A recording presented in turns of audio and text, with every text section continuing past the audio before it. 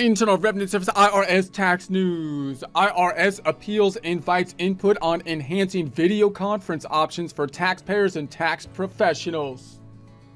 Tell you my opinion, video conference. It sounds like it's just an excuse for the IRS to set up monitoring cameras in taxpayers' homes. But maybe I'm just paranoid. Maybe it's a good idea. I don't know. Anyways, first an attempt at a joke. I'm just trying to keep my nose clean these days. And try to keep your nose clean, you understand? But it's not easy, man. Okay. Oh, boy. When you've also got to keep it to the grindstone. He's really been putting his nose to the grindstone. I mean, that grindstone's dirty. Dirty, dirty, dirty. How the heck can you keep your nose clean while also keeping it to a grimy grindstone? That's what I want to know. That's impossible! That's nothing. Maybe if I keep my nose to the grimy grindstone long enough, it'll clean the grime off the grindstone, so the grindstone will no longer make my nose dirty, allowing me to keep my nose clean, while also keeping it to the no longer grimy grindstone. I've got it! I've got it! However, I'm thinking it's more likely the grimy grindstone will just grind off my nose completely. And then where will I be? And where will Super Dan be then? At that point, I won't be able to keep my nose clean or to the grindstone. And that would be horrible.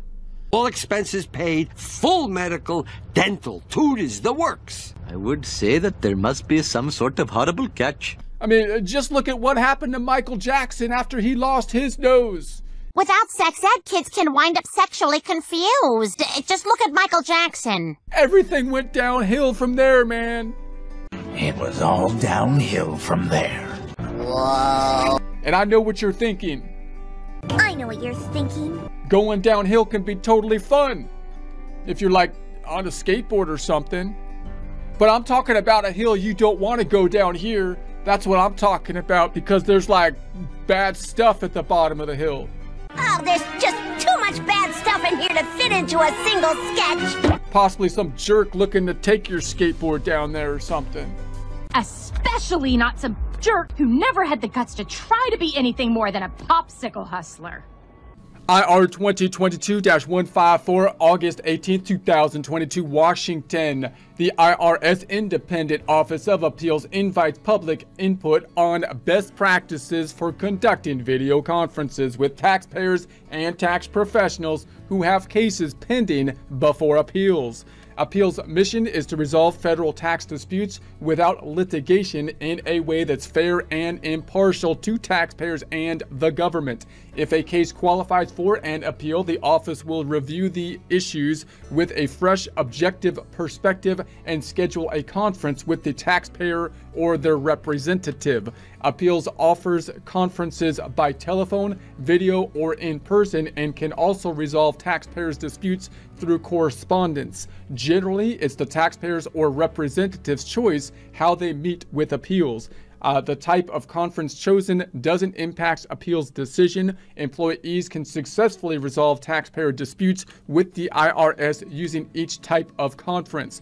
To meet taxpayer needs during the COVID-19 pandemic, appeals expanded cases to video conferences. There's a link to that here. A video conference allows taxpayers to be both seen and heard, to visually share documents without going to the appeals office.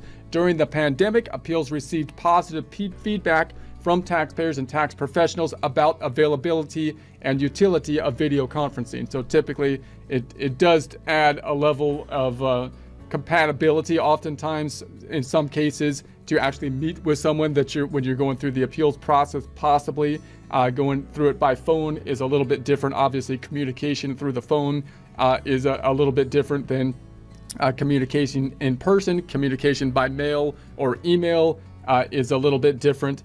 And then communication by a video conference is not the same as being in person, clearly, but it might give you more of a personal touch to kind of understand the problems and move forward in some cases, depending on your circumstances.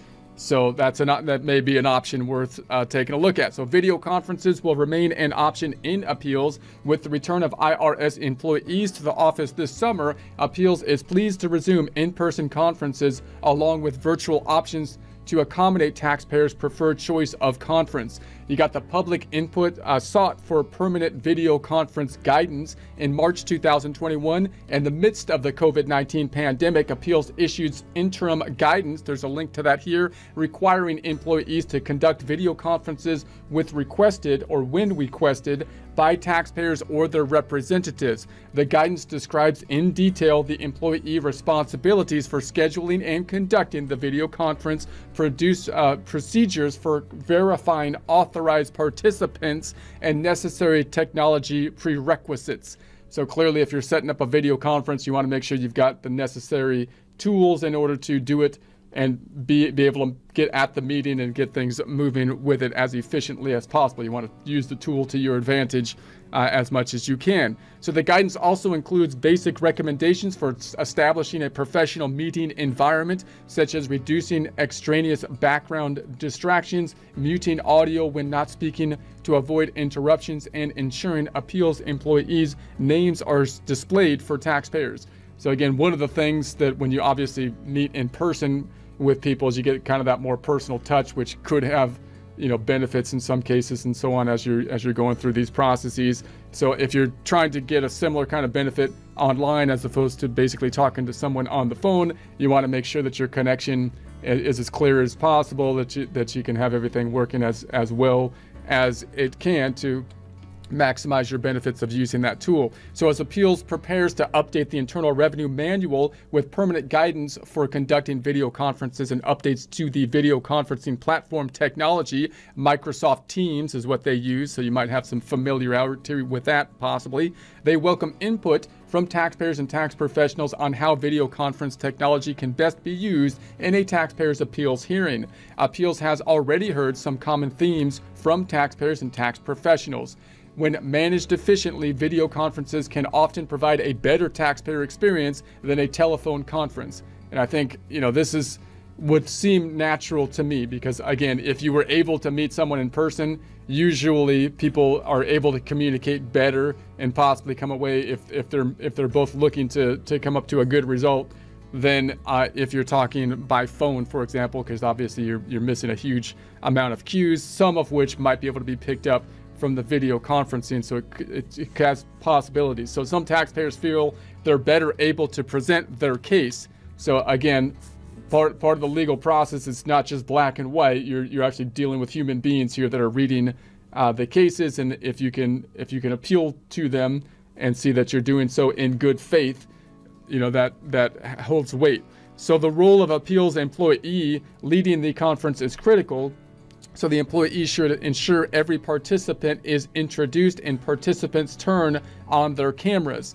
So obviously, to do this kind of process, the benefit of this process over the video, over a telephone conference, is the cameras, right? So you're able to see facial expressions when you're negotiating with people, which again might be something that you like or dislike or not. You want to use it to whatever advantage you think might be there within the law with regards to the processes offered. So video conferences that allow for screen sharing of documents can lead to more comprehensive discussions for issues and potentially earlier resolutions. So obviously, if you're explaining something to someone, and you're able to show the screen and show them the document and say, hey, look, IRS agent, this is what I'm talking about here. You're usually able, you know, to explain more complicated matters more easily, and hopefully if it's just an issue about interpretation of what is happening, then screen sharing can be a very useful tool. So taxpayers for whom video conferencing technology is challenged should not be disadvantaged by their inability to participate in an appeals conference by video. Appeals should endeavor to keep technical requirements for video conferences to a minimum and ensure other channels for conducting on appeals conference, such as person or by telephone, remain available for these taxpayers. So Appeals welcomes comments on all aspects of video conference conferencing to help inform IRS policies for conducting video conferences with taxpayers into the future. Public comments can be sent to, and there's an email here so you can check it out, by Wednesday, November 16, 2022. So overall, I would think that that process could be a useful tool. The thing that some people might worry about, of course, is that the IRS might be leaning towards going to that tool and basically removing the other options that were previously available, which could be good or could be bad. You would think that video conferencing would be more efficient from an IRS perspective than physical meetings, for example. And obviously, people that are representative CPAs and lawyers that are doing representative type of work have a different structure involved. Some will benefit, some will not. If you move from a standpoint of people representing in person versus video conferences and this kind of stuff, so people will have their own interests involved in it. But so you can tell those interests to the IRS and tell them what you think.